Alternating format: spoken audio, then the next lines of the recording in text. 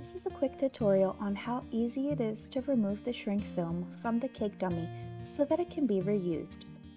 First, you're going to want to remove the decorations and set them aside.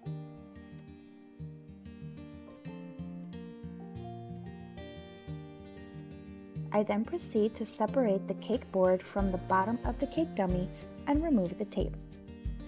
I will be reusing this particular cake board for future photo ops as well as the decorations. As you can see, the tape used for keeping the shrink film together is still sealed.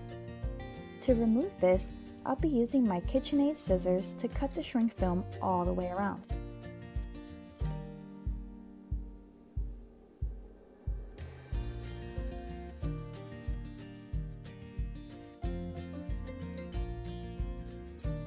I then cut a little bit of the side of the shrink film, just enough to break the seal.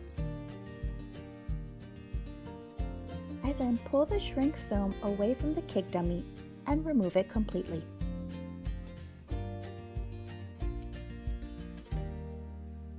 As you can see, the cake dummy is still intact and is ready to be reused for another cake project.